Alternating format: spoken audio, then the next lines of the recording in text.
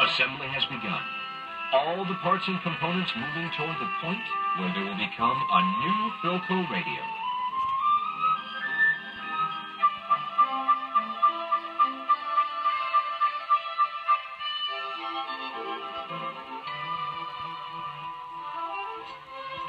With the tube sockets wired and soldered, the coil shielding cans are spun on.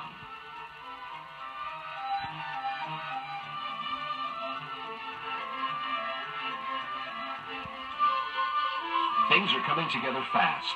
More components are added to the chassis pan, and conveyors transport the growing chassis pan from one assembly area to another. Before our eyes, the radio is growing steadily towards a finished product.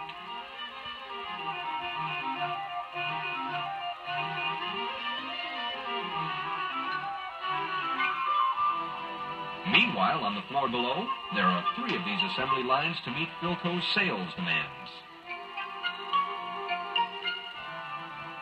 As an example of Philco's leadership in the industry, they made their first television set in 1937.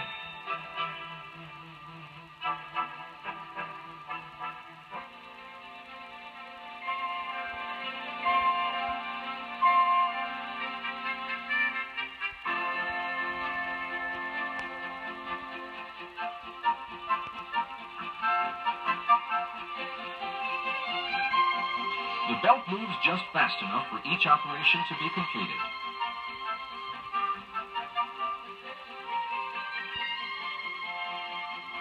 Ready for more wiring, the inverted assemblies have wiring harnesses set in place. As other parts are added, each worker performs their task.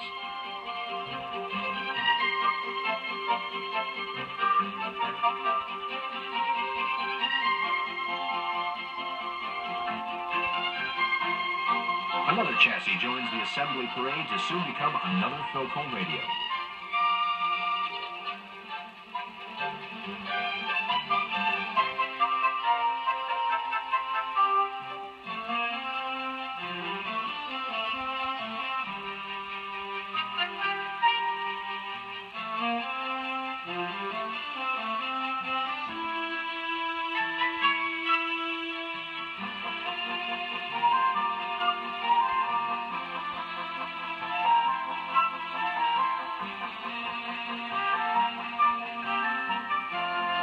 Wiring done, the inspectors take over, checking solder joints.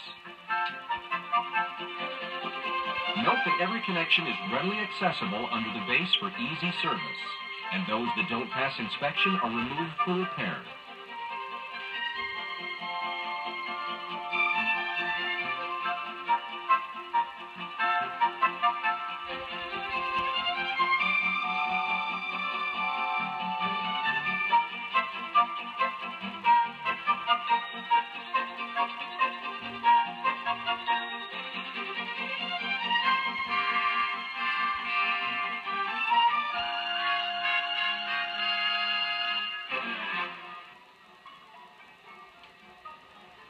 And yet another test to maintain Philco's quality standards.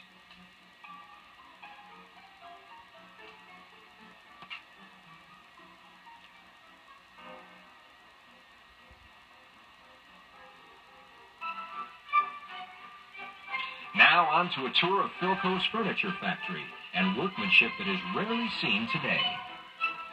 First, we see the legs turn.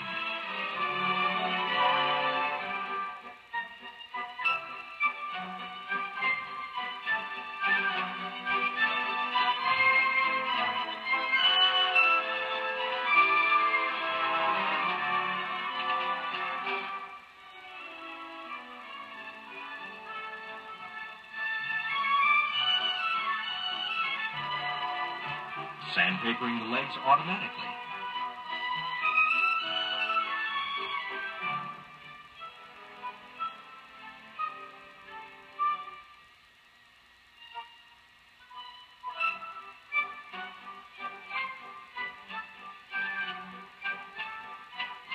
Cutting out the speaker grill.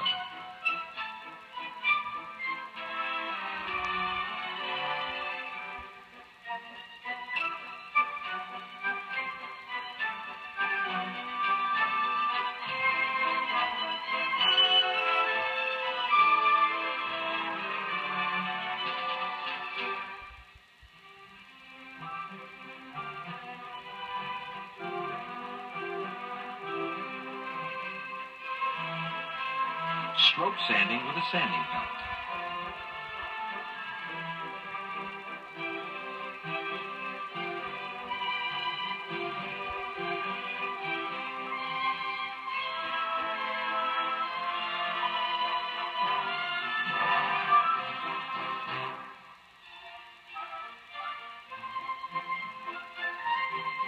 Finally, with all the pieces done, it's time to glue the cabinet.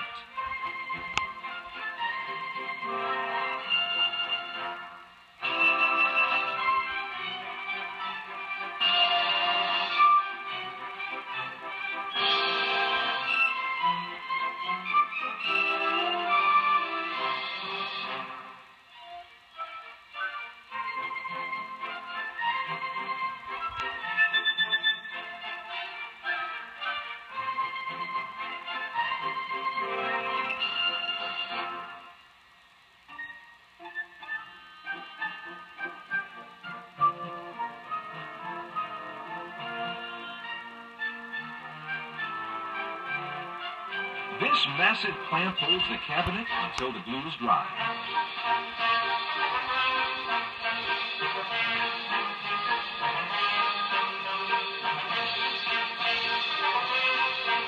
The stain is sprayed on the top.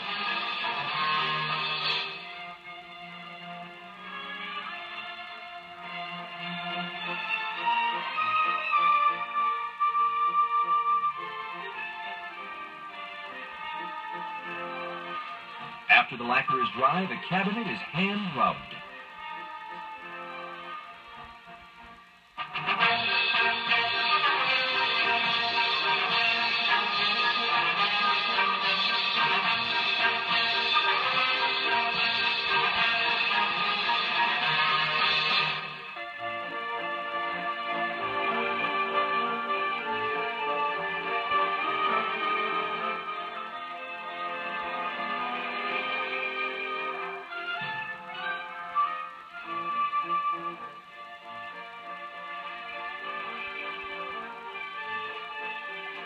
The final assembly and final check of the radio, which guaranteed Philco's quality.